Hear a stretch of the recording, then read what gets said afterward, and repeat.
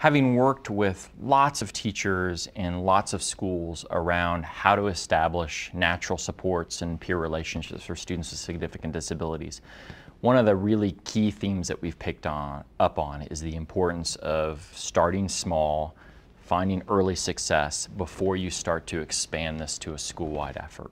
When you're thinking about establishing peer support arrangements, to focus on maybe one student, one class at a time.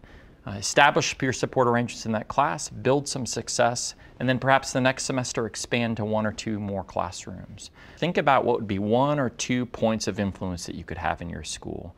Start small with them, implement these strategies, make sure that their staff, teachers, and students are confident and well supported in their roles, and you'll find success. And as you do, then you can reach out to what might be another classroom or another teacher we might begin to implement these strategies with. So as a school, a starting point might be to simply reflect on how and where are we providing services to students with significant disabilities right now?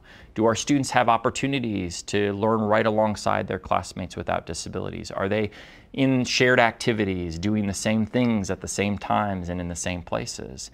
And as we reflect on our school and what happens in classrooms and in clubs, in cafeterias, and all the places where school happens, identify 1 or 2 places where you might have a significant impact and focus on those in the next year. If you can begin to pick 1 or 2 priority areas and rally school staff around those points of influence, you're much more likely to see success and see progress, and to do so in ways that help them build their relationships and citizenship skills.